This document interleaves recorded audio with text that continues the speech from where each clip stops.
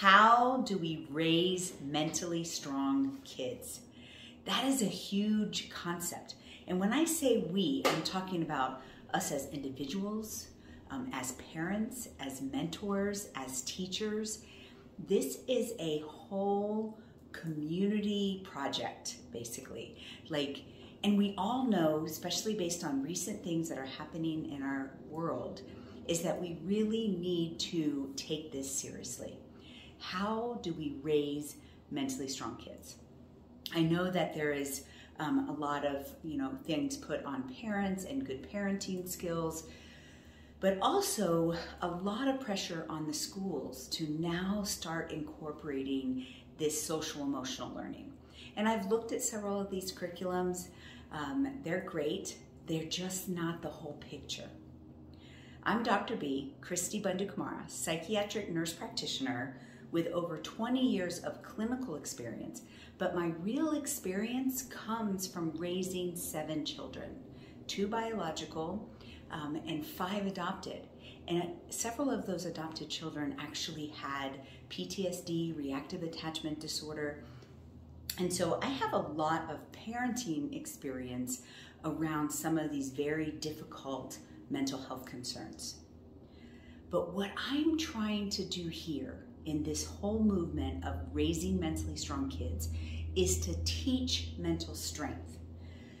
We talk about mental strength as being an attribute that we respect in people, all people, adults, young children, but we don't teach it anywhere. So it's almost like you either have it or you don't have it. You either have resilience or you don't have resilience. I know in the military communities, we're beginning to start teaching about resilience. What does that mean? What is, and resilience is that ability to kind of adjust and adapt to the realities of your life.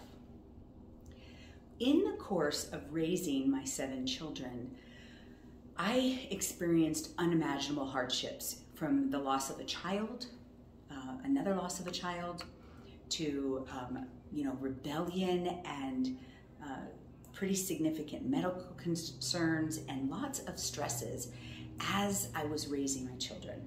And raising my children was my priority, but I really had to learn how to practice what I preach. I remember when I went and completed the adoption of the 5 children over a course of 2 years, I remember almost having a prideful ignorance on, I'm a psychiatric nurse practitioner. I can do this. I know how to raise kids. And now I'm a grandmother. And so I did it, but I made a lot of mistakes along the way. And I also learned a lot along the way. And so when I was going through that process, I actually was using what I now call the mentally strong method on myself. It's a cognitive behavioral approach where you're learning how to change your thinking so that your choices are in line with what you really want. And so I was practicing this on myself over the course of 15 years of really just pushing through this unimaginable hardship. And what I learned in that process is not only was I getting better every day, was I able to conquer and feel stronger even as I was going through things, but even being able to address symptoms of depression and anxiety in myself. And so, as my kids grew up and I have lost a few children, as I said, I now feel the purpose of teaching this mentally strong method to adults so that they can learn mental strength. But in that process, I also realized that there's this huge gap that we should be teaching mental strength as early as 5 years old. And so over the course of a couple years, I have created what we're calling Raising Mentally Strong Kids, which is basically the curriculum for using the mentally strong method and teaching the mentally strong method to children as young as 5 years old.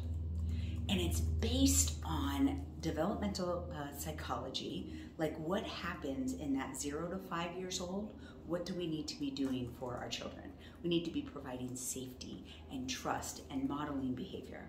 What do we need to be doing in that 5 to 7-year-old period of time? We need to start teaching them how to identify their emotions and appropriate ways to react, and learning that you actually can process these emotions. Learning to know yourself. I think that we're missing the boat there, right? We're focusing on behaviors of children and what is right and wrong, rather than who are you? And that should start at that age between 5 and 7. And then what should we be doing, between 8 and 11? These are foundational years. That 8 to 11 is when they start to have the ability to understand that how they think can impact what they choose, how they behave, and what's going on in their environment. It can impact their mood. And so they're learning all of that between that 8 and 11. So we should be kind of upping the ante as far as what we're teaching. Not just teaching how to identify your emotions, but now you have to learn how to process them appropriately for yourself, and how to seek support when you need it, but also ultimately being responsible for your own emotional and mental health. And addressing that we are spiritual beings. I think we are raising a generation that is a little afraid, or leaders or teachers, parents are afraid to address the spiritual because they don't want to create conflict. They don't want to be accused of proselytizing their own personal beliefs. And so young children are not being taught anything. And we need to at least address that we are spiritual beings and that we should be looking outside of ourselves. And then age 12 to 15, this is where kids can begin practicing, almost like little adults, and having that expectation that between this 12 to 15, they actually have insight and control of how they feel and what they choose. And so the Raising Mentally Strong curriculum really shows how to create that foundation.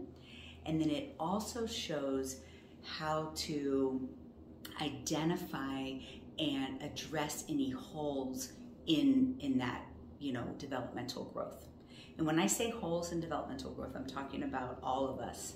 If you were to look at this growth wheel, and I always like to go to the, do you know yourself? Do you like yourself? And do you love yourself? And most adults do not say all three. Right? And so, we have to also take a step back and make sure that we're taking care of ourselves, identifying where we have deficits in our mental strength. I think many of us are just pushing through. Strength to us is like compartmentalizing and pushing through and just not giving up. And that is definitely part of it. Never give up, right? But insight is where real strength comes from. And so in the Raising Mentally Strong Kids curriculum, we begin to teach insight very early. And so that by the time kids are 12 to 15, they actually have the solid foundation to confidently say they are mentally strong, right? Mental strength, mental health is a lifetime journey. It's not you're 15 and now you're good, right? Because the reality is as we have, a personal vision and dreams for our life, sometimes the realities of that start to hit us and we have to adjust. And so mental strength is a journey. And so I strongly encourage anyone working with kids, if you want to get involved in Raising Mentally Strong Kids, you start with yourself. You take the Healing Through the Mentally Strong Method course. You learn how to have insight into your strength, find your strength, demonstrate that strength through insight, because kids know, and it's very hard to lead someone in a direction that you're not going, right? So first you have to learn about yourself, learn, how to find your own mental strength, and then you can teach that to children. And the curriculum is laid out by this growth wheel, as well as, you know, each age group and how you present that. But basically, we're teaching them the mentally strong method, age appropriately through from starting at age 5. And what is the mentally strong method? It's the ability to think through your problems. So that's the first element, you know, to effectively think, because we all know how to think, but we might not be doing it effectively. We might not be solution focused, and we might actually be causing a low mood or sadness or even depression symptoms because we're thinking too much. Then, after you know how to effectively think, how do you organize those thoughts so that you can make choices?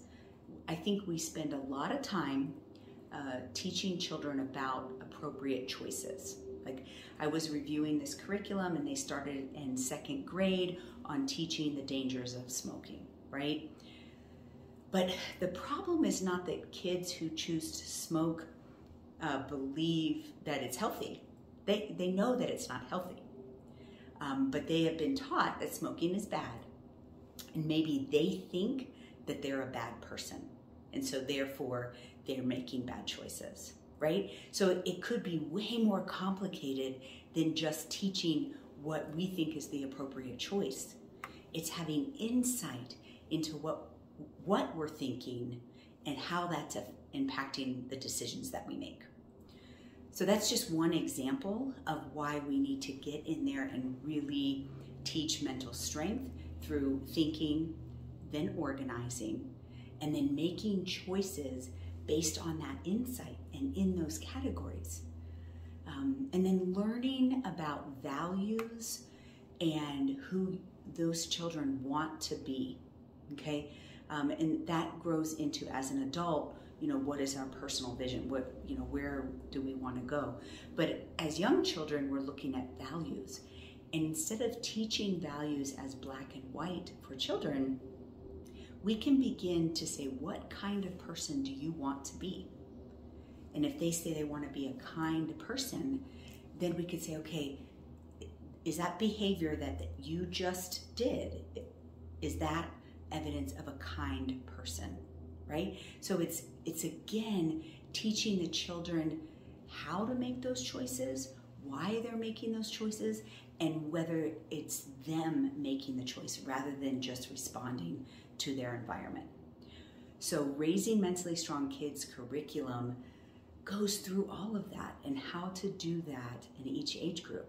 But I'll tell you, if you take the class, I'm going to challenge you as the adult working with kids. And that's anybody from a parent to a mentor to a teacher, that you're taking care of yourself first. And then we can begin empowering the next generations to be mentally strong. And we do that, you know, I love to use like acronyms so that I can remember things, and because it, you know, this is a journey. It is not as easy. I remember I read a book when my kids were young, and I finished the book and it was like, oh, if I just do this, this, and this, my kids will be great. And then real life happens, and that's not at all how it goes, right? Not all behavior modifications work for all children. The motives and the intent of the child is different. So not all behavior has the same motive or intent behind it. And so it's way more complicated than that. So I want you to look at this as a shift in ourselves in learning insight and mental strength. And we do that through the RESPECT acronym. RESPECT, the R stands for relationships are a priority. If you have a relationship with a child, even when you make mistakes, which you will, that relationship, that influence will continue because you have a relationship and you made that a priority. The E stands for empower versus power. And I remember the first time I had an open discussion with some professionals around this, I envisioned, and this is how it was with my teenage girls, that this empower versus power was like a tug of war. I'm trying to pull them to make what I think is positive decisions, and they're pulling me the other direction in rebellion. And this very wise LCSW, she said, no, I think of it more like a dance. Like we're trying to lead them. And we still need to have authority, but we can have it in a gentle nudging. The S stands for stress is growth. We have to allow our children to experience stress, identify how it makes them feel, process it, so that they can learn to have mental strength. Mental strength does not come from protection. It comes from pain. And so learning, and life will have pain. Everyone will experience stress. And so we have to begin teaching children that stress is growth. We talk about this in the military environment. Instead of post-traumatic stress disorder, post-traumatic growth. What can you do? How can you find your strength so that you grow from what just happened to you? The P stands for positive, realistic words. I remember when I was young, I thought I was stupid and I thought I was fat. And my mom would say, no, you're skinny. Well, I really wasn't skinny. So it was kind of like I understand her intent. And she also would say, no, you're smart. But the evidence from my peers was telling me, no, I definitely wasn't skinny. And I wasn't keeping up with my peers in school. And so even though she was trying to give positive words, she was not giving them in realistic ways that I could really take them on and believe them. So maybe, she could have said, well, let's find another word that describes your body type. Maybe we could have said, medium athletic, or we could have, together come up with a word that I could actually believe, and then begin telling myself that. One of the things that I tell parents when they're like, I tell them all the time that they're pretty, or I tell them all the time, it's not what you're saying, it's what they're saying to themselves. So we've got to find a word that they can believe and they can tell themselves. So that's how you do that, positive, realistic words. Continue to educate yourself in this process of raising mentally strong kids, and that these are all individual humans that will be adults making their own decisions, and how can we form them into their best potential. Have compassion on yourself. You will make mistakes. You will hurt children's feelings. Have compassion and grace on yourself, ask forgiveness, and just keep moving forward. And last but not least, the T stands for time is a tool. You're not going to fix everything in a moment. And, it's going to be 10, 15, 20 years of trying to be an influence for this child to really make that difference. So if you're just the teacher for 1 year, you might be that teacher that they remember for their lifetime. So don't discount those small interactions either, okay? Time is a tool. Respect acronym, respect for the child as a human being, an individual, and respect for authority. We do have to teach that respect. So I hope you want to learn more about the Raising Mentally Strong curriculum. Set up a call so we can kind of explain how we can come into schools or organizations, or you can send people to our classes, so that we can begin to change the culture of mental health and mental strength through teaching mental strength. If you got to the end of the video, you obviously enjoyed some of the content. I have a lot of free content out there. I am really trying to empower everyone to find their mental strength. So subscribe, get the actual notifications, and let's embrace this journey of mental strength. See you there.